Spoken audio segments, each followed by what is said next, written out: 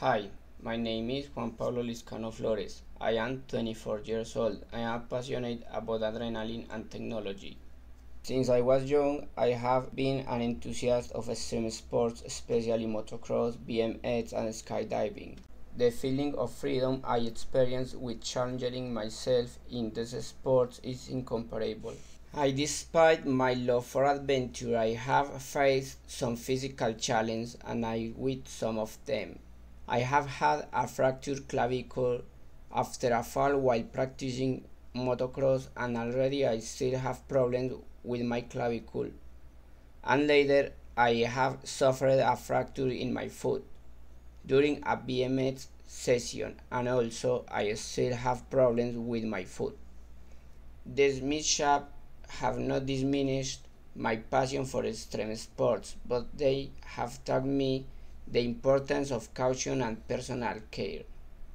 My life is full of exciting and challenging experiences, and I am eager to continue exploring new adventures and discovering everything the world has to offer. I have studied at a military school for 6 years and has provided me with many exciting experiences. In this place I have had the opportunity to learn the true meaning of discipline. One of the best experiences has been when we were taken away from home for a week. Have you ever had to spend a week away from home being at the top of a mountain?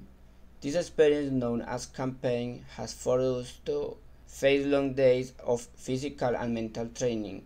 During this time, we have carried heavy backpacks and have jogged for hours. That has been a constant reminder of the commitment and dedication required in this environment. I have liked mechanics for 10 years. Since I was a child, I have liked to disassembling and assembling all kinds of things.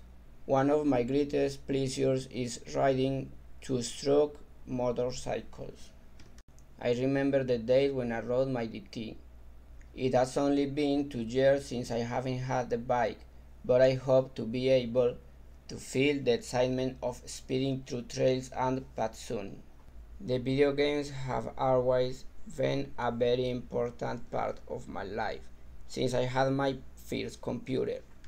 I love immersing myself in virtual worlds and creating my own houses, villages, or driving freely. Since I discovered sandbox games, I have liked to immerse myself in those worlds.